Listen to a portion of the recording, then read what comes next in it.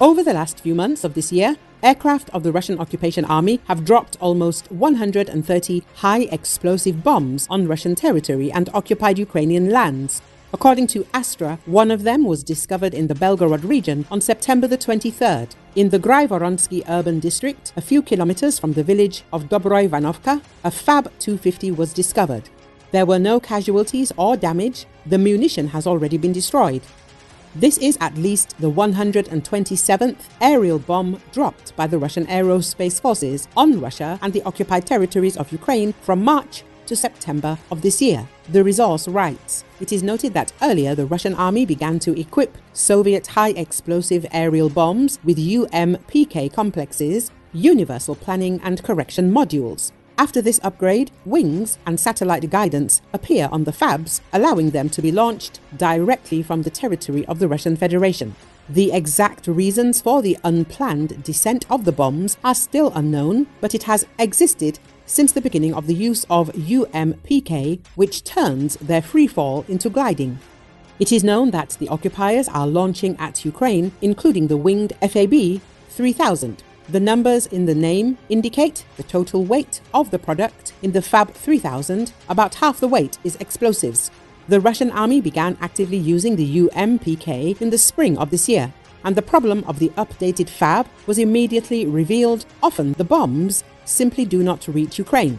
Most often, the FAB 250 and the FAB 500 fall. Usually in the event of an abnormal collision, they do not explode. The bombs are destroyed after the fact by explosive ordnance experts. The publication says, in early July, a FAB 3000 fell from a Russian plane onto the Belgorod region for the first time. The bomb exploded in a field near the village of Shebekino. Since the area was deserted, there were no casualties.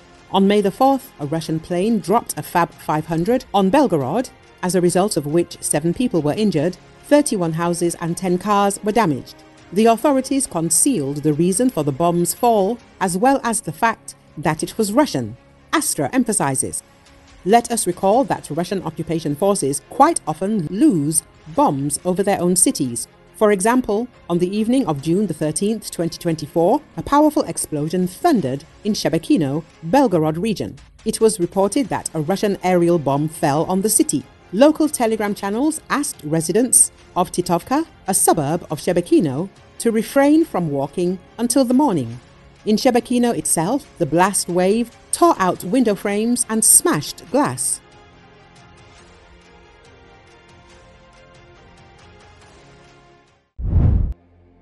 A Turkish plane carrying 30 tons of medical aid arrived at Beirut's airport on Wednesday after Israel's massive bombardment of several areas throughout Lebanon that killed at least 560 people and sent thousands fleeing from southern Lebanon.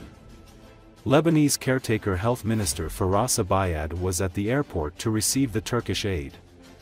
He said it was a message of solidarity from Turkey to the Lebanese nation in the face of the brutal aggression it is enduring. A wave of Israeli strikes on Monday and Tuesday killed at least 560 people, including 50 children and 94 women, and wounded more than 1,800, the Lebanese health ministry said. It was a staggering toll for a country still reeling from the deadly pager and walkie-talkie bombings last week. The airstrikes forces thousands to seek shelter. Fleeing families have flocked to Beirut and the coastal city of Sidon, sleeping in schools turned into shelters, as well as in cars, parks, and along the beach. Some sought to leave the country, causing a traffic jam at the border with Syria.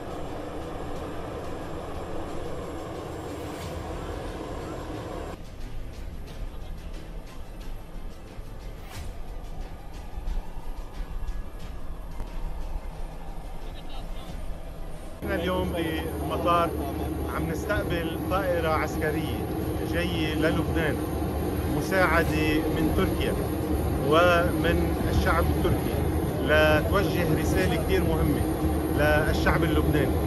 الرسالة الأولى هي رسالة تضامن، هي رسالة بتقول للشعب اللبناني أنت لست وحيدا، نحن واقفين معك، نحن بكل الدعم لصمود هذا الشعب بوجه الاعتداء الغاشم اللي عم يتعرض له، اللي سقط من جراءه الأعداد الكبيرة من الشهداء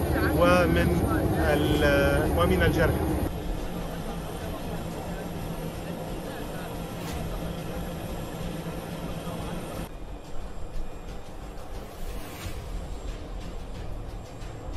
Of course, today as a Turkish ambassador to Lebanon, it's a very special day for us because this is another time that we are displaying our concrete solidarity, manifesting our solidarity with the Lebanese people in concrete terms.